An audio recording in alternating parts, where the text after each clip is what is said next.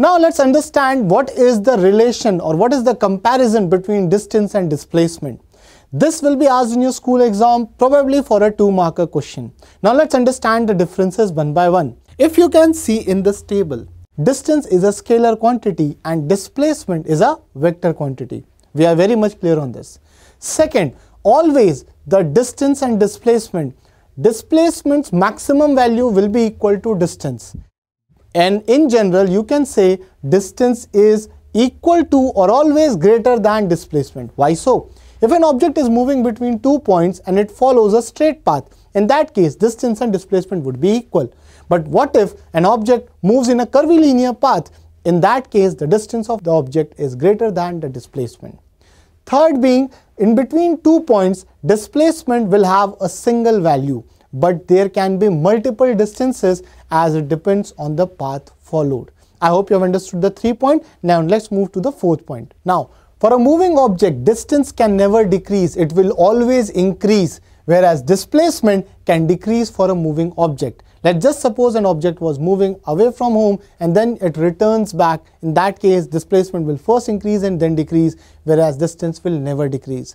And the next 5th point would be that distance is always positive. It can never be negative, whereas displacement can be positive, 0 or negative, right? And last note point, an object is said to be in a state of uniform motion if it is covering equal displacement and equal interval of time.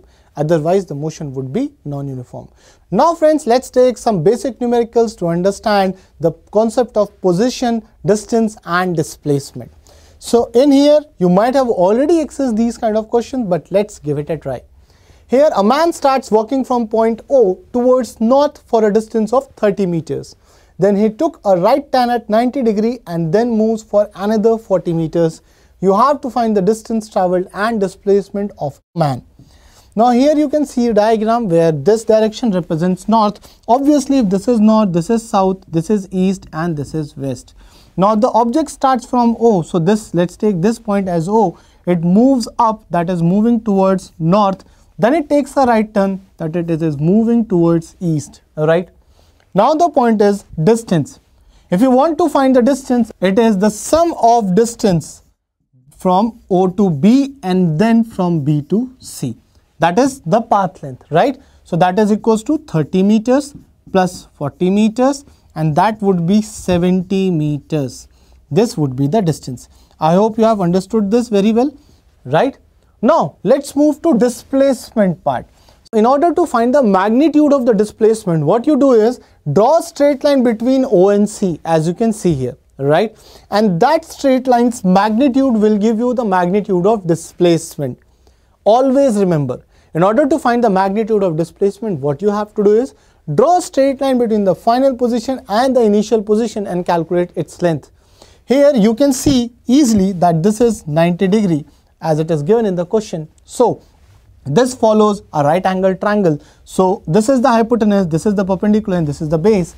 You can find displacement easily as S vector displacement equals to under root of OB square plus BC square, right? So that would be equal to, this is 30 whole square plus this is 40 whole square, and you will find that this displacement is equals to 50 meters.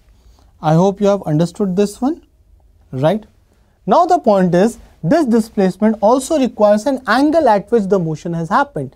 So you can see, if you mark it right here, that the object is moving somewhere here in this direction, we need to understand that what is the angle also. Then only you can add the final answer, because displacement is not only the value, it is also adding the direction. So if you see, let's take this angle as phi. I'll give you a trick. This is 30, this is 40 and this is 50 meters. So always remember, this is a right angle triangle, and in this case always between 5 and 3 the angle would be 53 degree, always. So this is a 90 degree, this is 53 and this is 37, right? So if you understand this angle I have told you is phi, which is 53 degree, so theta would be equals to 37 degree, right? So what is your final answer for displacement? You will write displacement is 50 meters in 37° north of east. Since the angle is made with east, so you write east here, and it is towards north, so it is represented like this. I hope you have understood the distance and displacement part. This part was quite known to you. Now let's move on to take our next numerical. Now in this question here, a boy is running on a circular track of radius 2 meter as shown in the figure. Oh, we need a figure as well. Let's see. Yes, here it is. And we have to find the distance traveled and displacement from point A to C. Let's start with the solution. As it has been asked, we have to find distance and displacement, right? This displacement, let me tell you, it is being represented like this as well in many cases.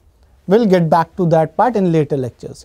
But from A to C, if you understand, it starts from here and moves till here. What is the distance? Distance would be this path, the length of from A to C arc, right? This is the semicircular path. So if you want to find the distance S would be simply pi r. That is length of the semicircle, and that would be equal to pi into 2 meters, that is equals to 2 pi meters. This is the distance. I hope you have understood this one. Now let's talk about displacement. So when you say about displacement, what it is basically the length of straight line between 2 points, right? So if you see here that from A to C, if this is 2 meters and this is 2 meter, what is the total length here from here? That would be 4 meters. So displacement would be simply 4 meters, and that too also I should write along line AC, right? So we have gathered the distance and displacement as well. I hope you have understood them very well. Now let's move on to our next numerical, where this is quite a good question. A drunkard starts walking towards a ditch situated at a distance 8.5 feet. For every 2 steps he covers, first he moves 3 feet forward and 1 foot backwards. So it is the drunkard habit, and we have to calculate in how many steps he will fall in the ditch. Let's see a diagram here. So this is the starting point for the drunkard. Let's make one drunkard here, right? He is moving towards this direction.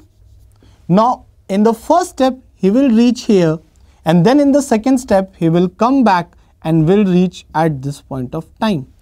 For every set of motion he moves 3 feet forward and he moves 1 foot backwards, right? So you can say that after 2 steps he is at a distance of 2 feet from its original location. Now after again 2 steps he will reach somewhere here at this is also 2 feet, right? And also again after 2 steps he will reach somewhere here, that is equals to 2 feet. Done. So with 6 steps he has reached at a distance of 6 feet from its original position. Now when he will be taking the next step, that is the 7th step, he will move for a distance of 3 feet, friends, and that will make him reach the 9 feet distance from the origin. So from origin he is at this distance, and the ditch started at level of 8.5 feet. That means he has already fallen in the ditch. That means at the 7th step, drunkard will fall in the ditch. Done? It's an easy and interesting question. Now let's take the last question of the day. Now this question says, find the distance travelled and the displacement of a particle which moved 30 meter north, then took a right turn and moved a distance of 40 meter, then fly upwards in the sky perpendicularly to a height of 50 meters. So it seems a pretty interesting question where 3 dimensions have been involved. Now you might be worried, sir, how will we solve this question? It's easy. For now, we will restrict our answer to magnitude of the displacement only, and distance calculation is never an issue for us. So let's understand the solution of the same, but we will restrict ourselves only to the magnitude of displacement, because in the 3-dimension case, in order to describe the direction, we will be needing vectors, which will come in later on lectures, right? So let's restrict ourselves to distance and magnitude of displacement. So here in this question, you can see this is a cubical box structure where the object moved from A to B, then B to C, and then C to D.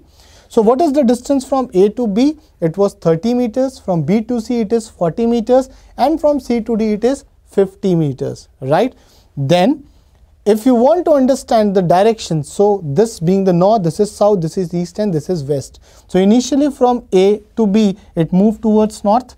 Then it moves toward the east portion, and then it moved upwards, right? Let's start the solution. So first of all, when you talk about the distance, it is simply the summation that would be equal to AB plus BC plus CD. That would be equal to 30 plus 40 plus 50. And that will add up to 120 meters. So you have easily found the distance traveled by the particle, right?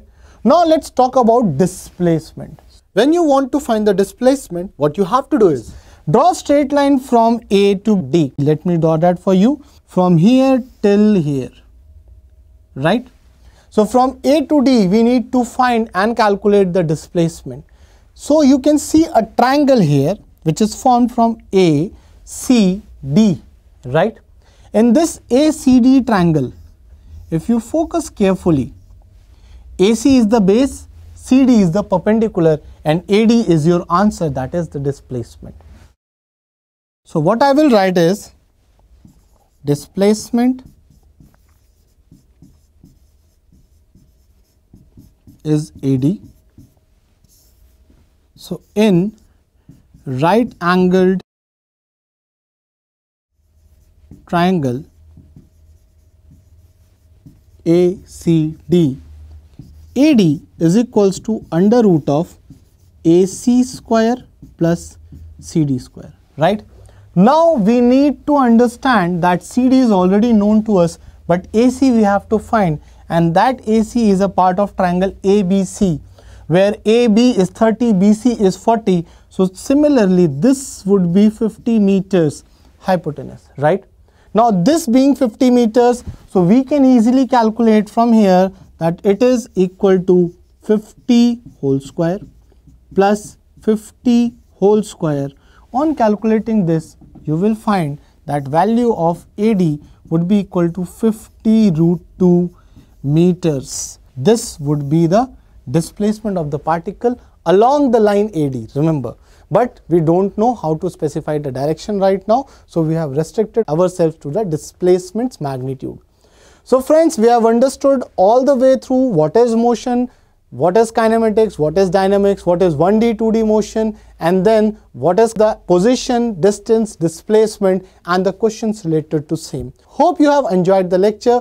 Now we will meet in the next lecture. Thank you.